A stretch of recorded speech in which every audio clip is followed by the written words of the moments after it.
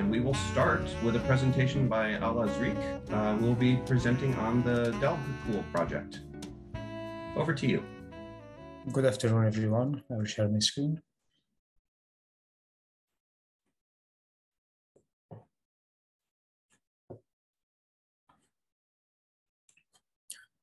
It's good for the share screen.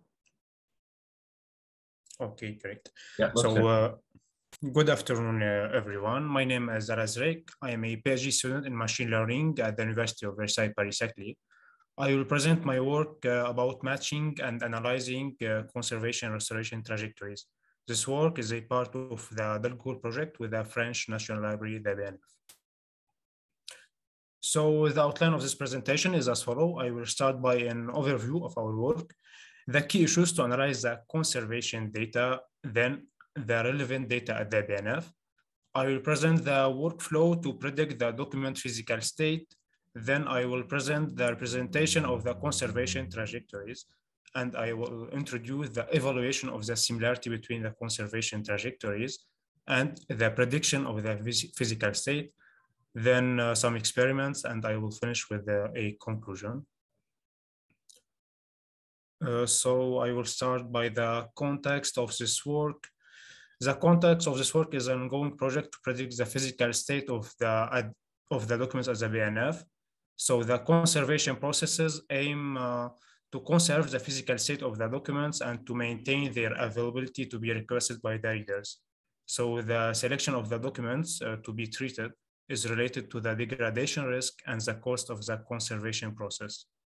So the objective is to detect the documents most at risk and to treat them. The BNF contains almost 20 million documents which need continuous physical state checking to be sure that they are in good physical state and they are communicable to the readers. This continuous checking is impossible to be done manually due to their large number. Therefore, it's difficult to detect the degradations and interact quickly, which will lead to more degradations on the documents. So the overall objective of the project is to design a decision support system for the conservation experts.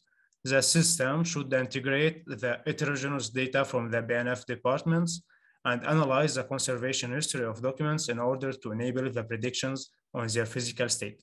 The system should identify the documents that are likely to experience significant degradation and to give alerts for the experts.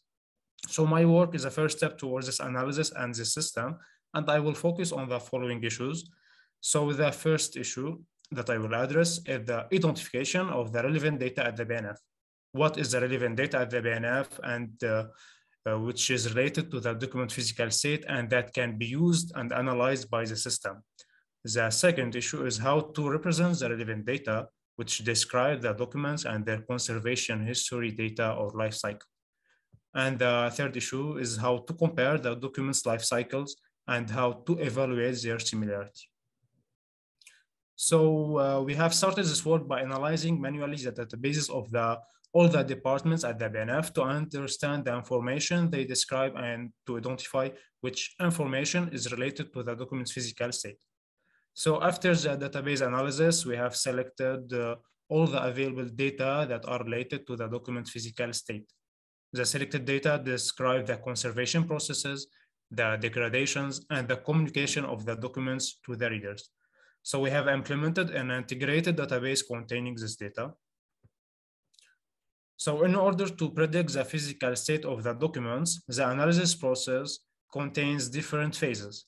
The work starts by the extraction of conservation trajectories from the BNF databases. So each document will be represented by a trajectory that represents its conservation history. After that, the similarity between the trajectories will be computed and they will be grouped to extract clusters containing similar trajectories. Patterns will be extracted from the clusters and to be used to create prediction rules.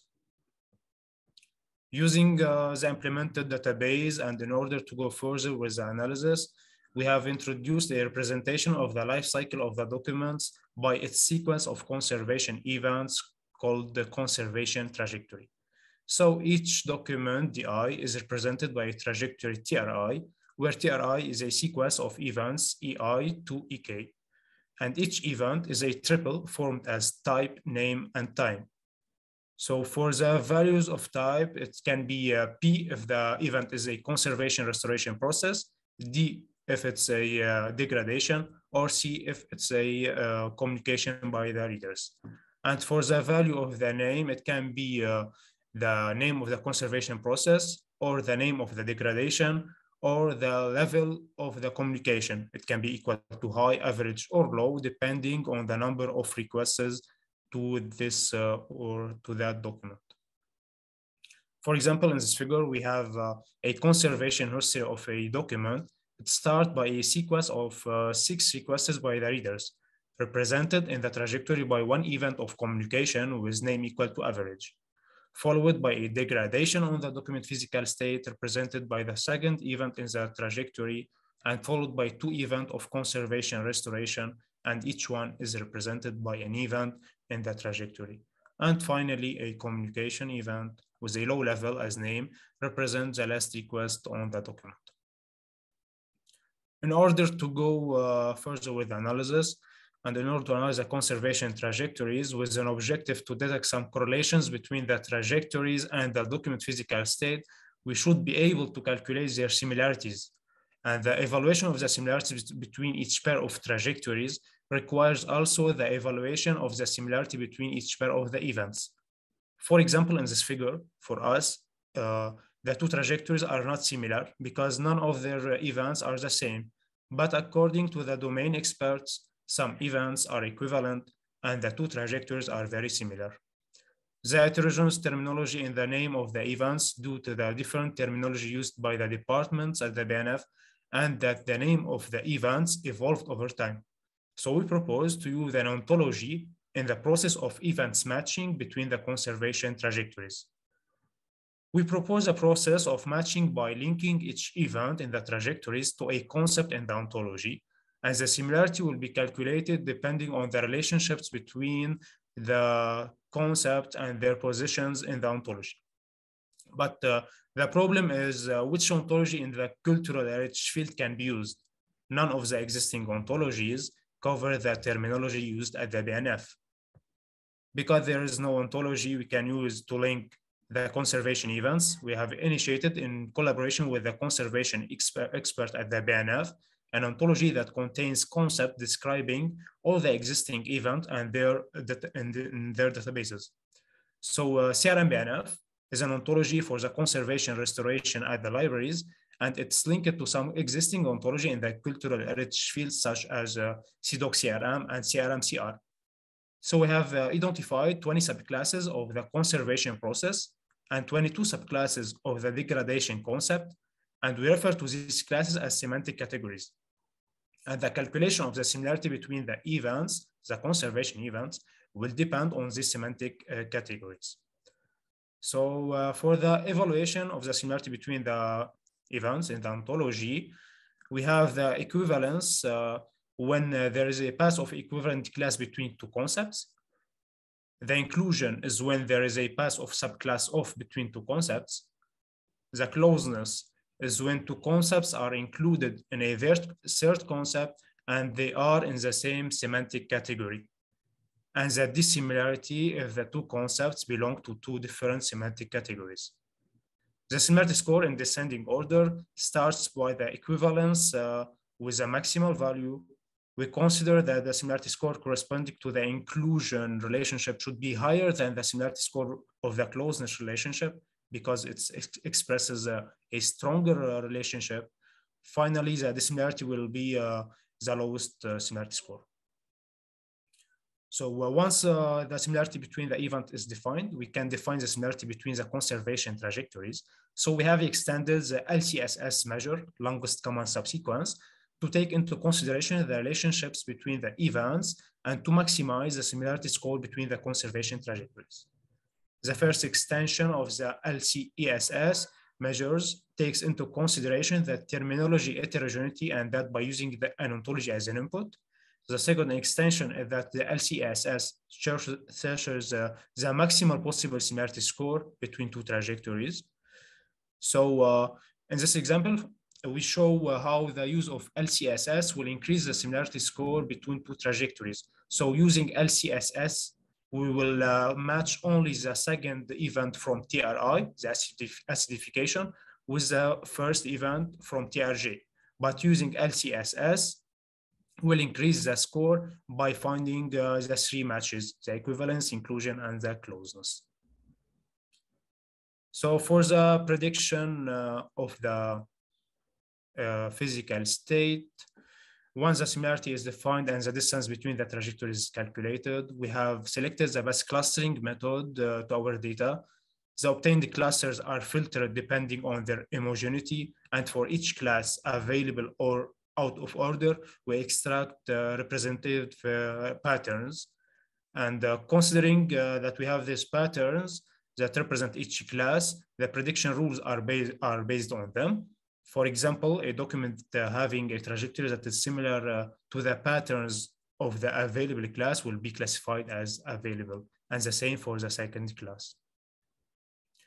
So I'll present now some experiments on the matching and on the prediction. For the matching between the events, we run the first experiment 3 times on 100 random trajectories, and we compute the number of matches between those trajectories. The results show an increase of the number of matches with an average equal to 34% using LCESS. And in the second experiment, the results show the increase of the similarity between the conservation trajectories. So we have selected randomly a trajectory TR and compared it with a set of 10,000 randomly selected trajectories. So the number of similar trajectories to TR increased by 116%.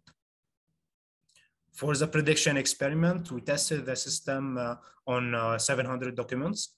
So 560 among almost 600 are well classified as available, and 94 among 110 are well classified as out of order. So the model predictions accuracy is equal to 93%.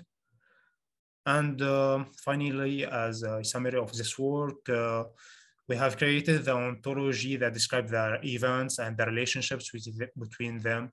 We have extended the similarity measures to compare the semantic trajectories, the conservation trajectories.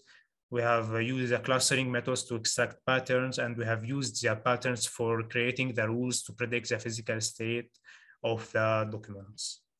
So here is some references of our work and some related works. And thank you very much for your attention. Thank you, Alaa. This is wonderful. How long did if I can just jump in with one question, and if others have them, please also ask, how long did it take to develop this project? So this project is a project of my PhD. So I started this work for 4 years now, to create the ontology, to extract the data, to do the clustering and the classification system. So it's almost 3 to 4 years. And can you comment further, what type of team? Did you have all of the knowledge and the data that you needed, or was there a mixed team from BNF involved? So when I started my work, I'm a computer scientist.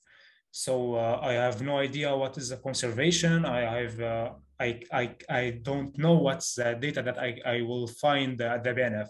So in collaboration with the experts of the conservation at the BNF, that give me the access and describe me what I will find in their databases. I extract the data and I represent them. I prepare the data for the machine learning algorithms. It seems it would be surprising to find someone who could do both AI and was an expert in conservation science, but perhaps someone is watching this video now in the future. Yeah, of course.